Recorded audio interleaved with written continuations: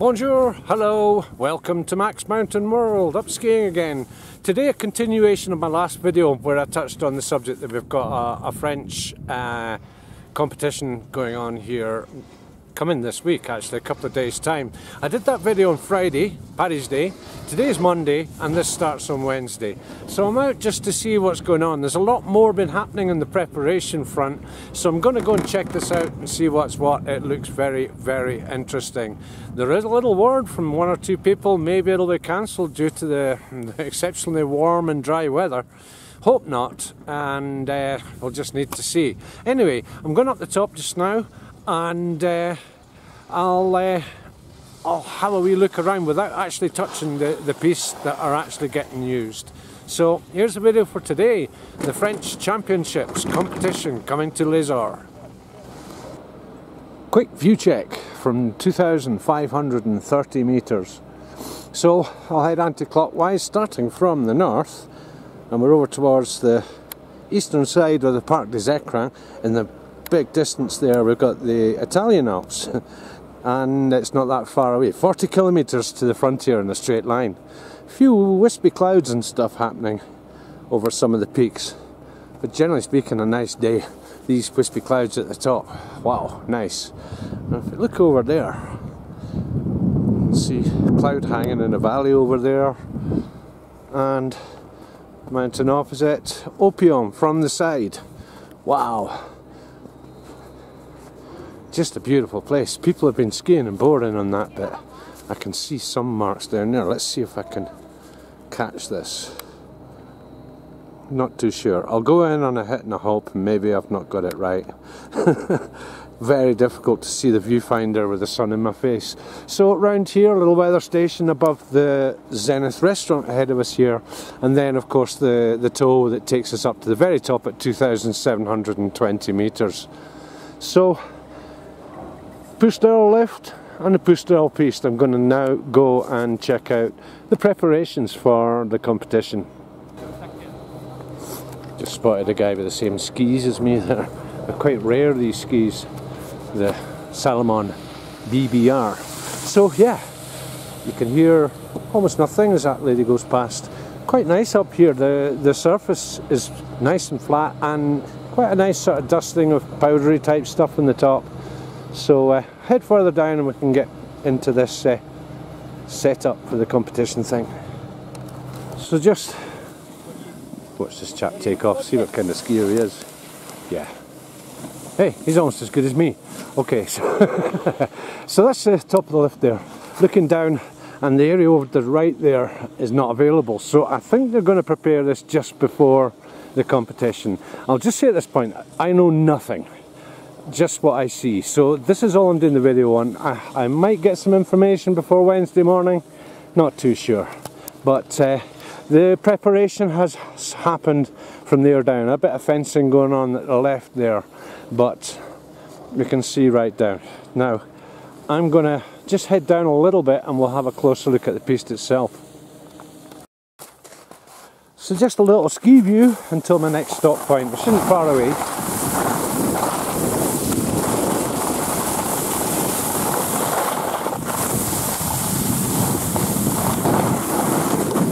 Nice.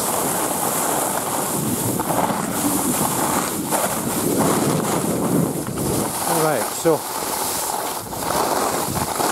closed. The Piste Homme de Pierre, one of my favourites, it is closed. So I think, not sure again, but a lot of spare posts and a lot of spare fencing about.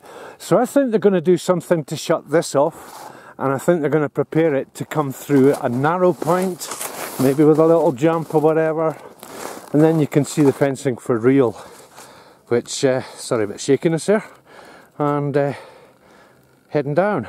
Now they've already got slalom flags up all over the place. Kind of makes the piste look bigger, I think. I don't think it's an effect of my eyesight, I think it's more or less because they put it into perspective.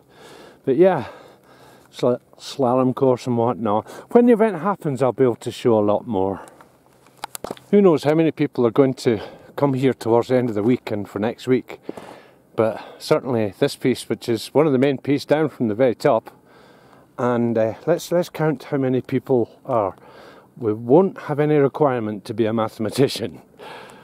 There's absolutely nobody. So just on my way down here, I'm going to answer a question which has been posed by a few people. I have one viewer, Paula, you know who you are, who has made comments on this. And sometimes I go skiing with my poles. I'll let my shadow explain. With my poles, sometimes I just go skiing hands-free. Now, the videos I've done hands-free, you'll see my hands are everywhere. I've done a couple of videos where I've been carrying camera and I carry my poles, which makes it a lot better. You'll probably be able to make that out when I go skiing with both poles, normally even tidier. So it's a balance thing. It's, you know, just having this extra weight to turn with and whatnot, it makes a huge difference.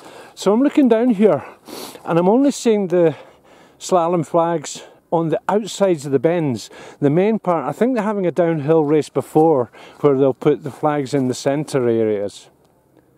Here's one potential viewing area apart from this stuff. I can walk about and stuff, and wow, that's so tempting. But yeah, as I say, further down, they're only on the outsides as well. And yeah, nice little view. Even further down as well, where, see if I can do this. Again, dazzle on the old viewfinder. You can see the fencing further down. I'll cover that in a wee minute or two. Whilst I'm here, I did a video a week or two ago, and I put the first marks on all that mountain on video. The very first marks after, well, at the very end of a snowfall. Check it out. So the race piste is just the other side of the trees there, and I'm come down a bit more. I'm about 2,100 to 2,150 metres or so, and yeah, still pretty nice on the piste. Plus they'll have made that piste much better. It's beautiful, absolutely lovely.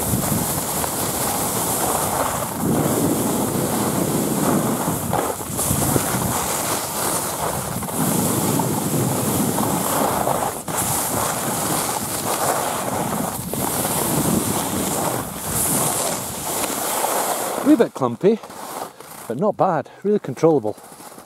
Oh wow, another person. There's no one down there. There's no one up there. Well, okay, so down at the piste here, again, they've got 2 or 3 in the middle there, but I think the downhill part will be beside that, whatever. They've only placed what they can without removing them again. On the Pierre piste, the bottom end of it there, where it rejoins, and it's untouched, virtually untouched. I think a couple of the pisters have been on it just to make sure that it is properly closed off. And let's go a bit further down. So snow's a little bit heavier already, about 50 metres altitude down. Wow, still quite fast though. Let's head over this way. Untouched, untouched fresh, not that I can do much with it.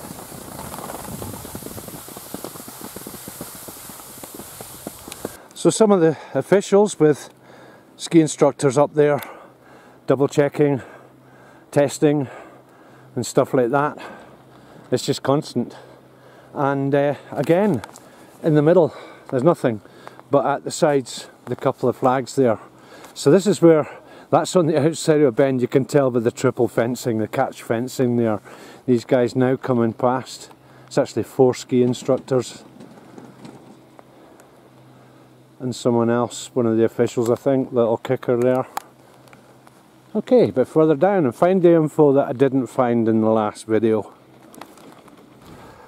So looking back up, this is a hit and hope with, I can't see the viewfinder at all, it's too sunny, but you can see again, it's only at the sides that they've set up the flags. So coming down one of the steeper parts there, that'll be one of the faster places. They're supposed to be getting over 160 kilometres an hour or 100 miles an hour.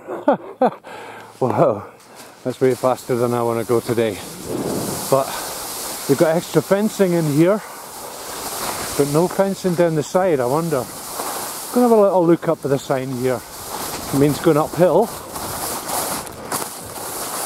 Oh wow. Yeah, so we can see more about it up here. That's the lift.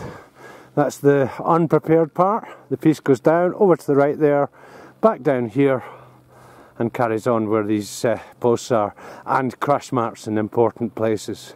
Crash mats, sorry.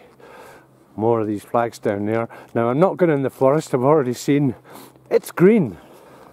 I correct myself, they are setting up this fencing. This is the fencing where they put the other fencing on, just tag it on. It makes it a lot quicker for them to set it up.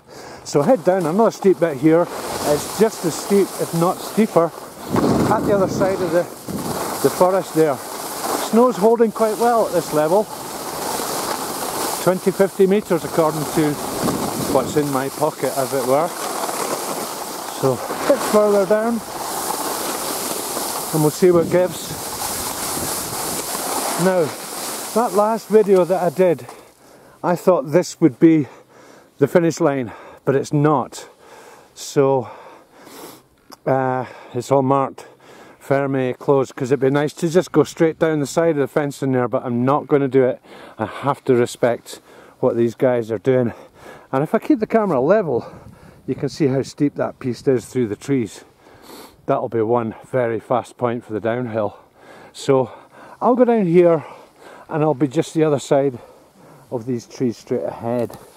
I think I over zoomed all of that, but whatever. There'll be quite a bit of swinging about the camera in this stuff. That's where I was there. And they fenced off down here as well. A little off-piste bit off the sides, but they've not finished the rope. I might just drop over there and see if I can keep high and go and have a look over the far side there. No, not possible. One of the drain rivers there, fencing, nah. The snow would be nice for it, but I'll end up getting stuck or something. So let's head where that person is in bright pink there and see if I can keep a momentum up here. Failing that, I can always get a button toe back up. In fact, that's what I'm going to do. I'm going to take the Galopang button toe, which is just in the distance there, and that'll bring me up right next to the race piste. So just heading, that heads down to the main station. That heads down off the left there to 1800. This is one of the longer toes. Normally there's a snow cross here, but it's been removed. And I'm just going to take this little button up. Before I do, at the side of the piste, and again, where the fencing has been increased, you can see they've got the flags on the outside, but not in the middle. On the right hand side of the piste up there. So go and see if I can see anything different on this. So this ski toll, a little bit slow. It's for beginners. The beginner's piste next to here, another one next to there. But yeah, again, all the flags set up at the sides. I think the centre will be painted up with blue ink and stuff, which is eco-friendly blue ink. I have looked into this. Alright, so that's the video for today. One more little point as well is that obviously no hat on today. It's warm, 10-11 degrees down at 1800 and not even below freezing. I think it's about 1 degree at the top there as I started the video. So why don't I go out in t-shirt? Well, a few reasons. One, I might fall and I might not be able to move, and then I might need the heat that I've accumulated inside my old fearsome Colombian jacket. And also the chairlift might break down, I might get stuck on it, who knows how long. And there's all sorts of other factors, I might get lost or stuck somewhere and whatever. And also it's the protection. If I do fall, which I don't do often, the last time I fell was over 3 years ago, and it gives you the protection. If you fall in crystal snow, you get road rash, terrible road rash. One time when I was in Switzerland, I skied in t-shirt and shorts, and I had a friend doing a video. I've since lost it. It was pre-YouTube days, and I took a high-speed fall in the forest. My elbows and my knees were just wrecked, so that's why. Also, this is a learning as well, for when I come up here to watch this competition, there's going to be a lot of standing around. So I'm going to have to conserve my heat then. It might not be as clear and sunny a day, who knows. Anyway, that's it for today. In the rollout I'll go further down and we'll discover where I think the finish line's going to be, or maybe even one of the finish lines, I don't know. So that's it for today. Thanks very much for watching. Keep subscribing, and until the next video, ciao.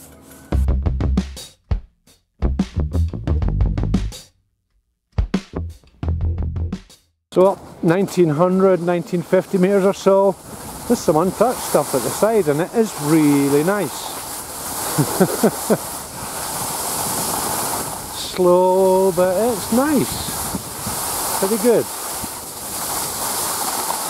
So we'll go past that little lift and let's go and do some investigating. Whoops, grass.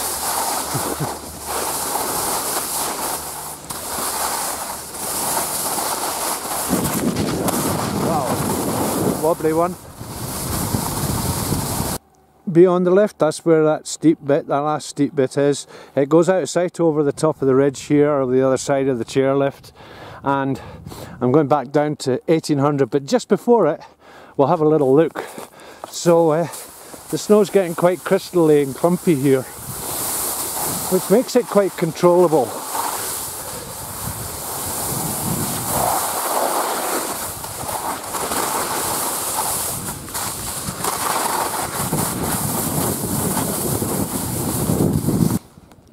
So just above Les-Orres, 1800, and this obviously is the arrival point, the finish line somewhere here, whatever, little gap for them to go away again, take lifts back up.